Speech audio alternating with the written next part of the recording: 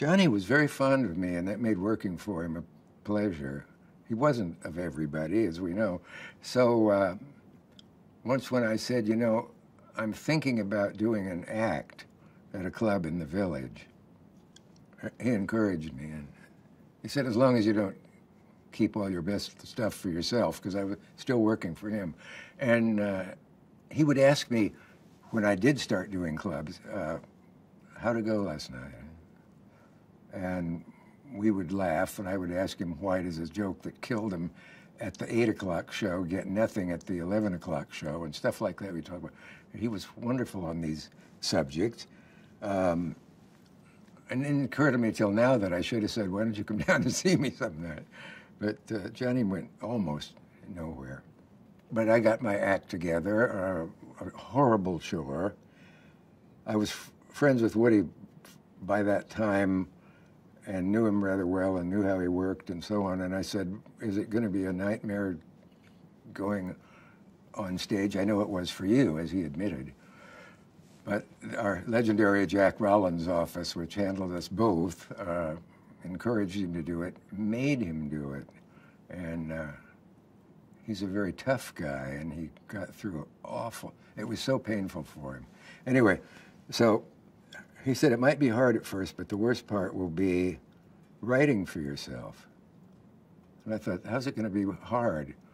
When I go into the studio, I'm unpleasantly looked upon by other writers, because as soon as I hear the subject, I can fill 2 pages at almost typing speed. And he said, it's different when you write for yourself. Boy, was he right. He said, when I do it, Woody, who could write 40 funny lines and send them to columnists when he was a teenager, said writing for himself just paralyzed him. He said, I don't know what I look like standing on the stage. And sometimes you can sit for an hour in this hard-ass job before you get a good line. I thought, that's silly. I feel, yes, he was right. Because you don't know who you are on stage. How do they see you? You don't, not short enough to be a freak and have my material be about that, nor am I fat enough to do the wonderful fat jokes that there are. And I wasn't anything in particular except a young guy from Nebraska, and I can't think of any other comedian who can say that. So I had a hard time. But I finally got enough that Jack Rollins said, kid, I think we're going to put you on at the Bitter End nightclub in the village. I went, oh, geez. I did a dumb thing my first night. I asked the MC to not say he's a comedian, which was a dead wrong thing to say. I said, here's a young man who wants to speak to you. And I came out, and I was received as a lecturer. In fact, as for a woman who was leaving that day, the doorman said, Mr. Cavett, I don't know if to tell you this, but a lady said, be sure to commend the young man who lectured. So that's where I got that idea. I went on stage. Woody was there. Rollins was there. The owner was there. I thought, these people are going to be really surprised, because I'm going to be very good, because I've been a magician doing comedy back in Nebraska for $35 a show, even, for a couple of years. And I had lived with, I'll be great. Anyway, I went on, made that dumb mistake about a young man who wants to talk to you. And after about 3 lines that had nothing about them from the audience reaction to identify them as comedy, I began to sweat. And then I began to sweat some more.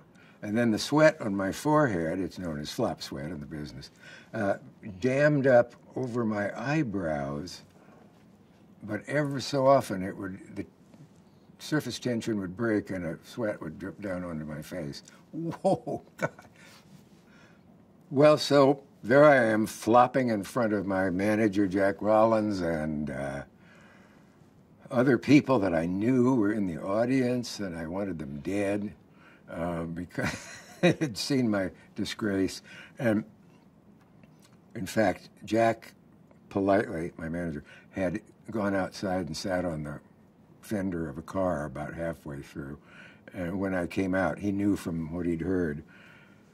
And he said, well, kid, you may have fouled out tonight, but you're going to go on tomorrow night. I said, I'm through in this business, aren't I?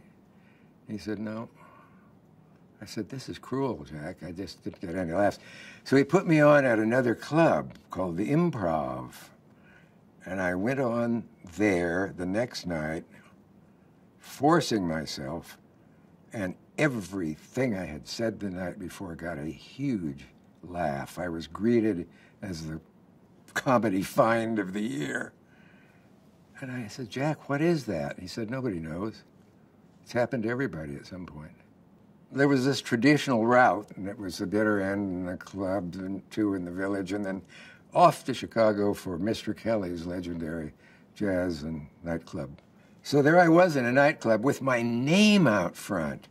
Not as big as Mel Torme's, happily, but the fact that it was out there, I think, may have irritated him a little, because who knew who I was? But anyway, we got on well, and it was a good week, as they say, and I got big laughs most of the time. From Chicago, you were carted to the great Hungry Eye, the legendary Hungry Eye in San Francisco.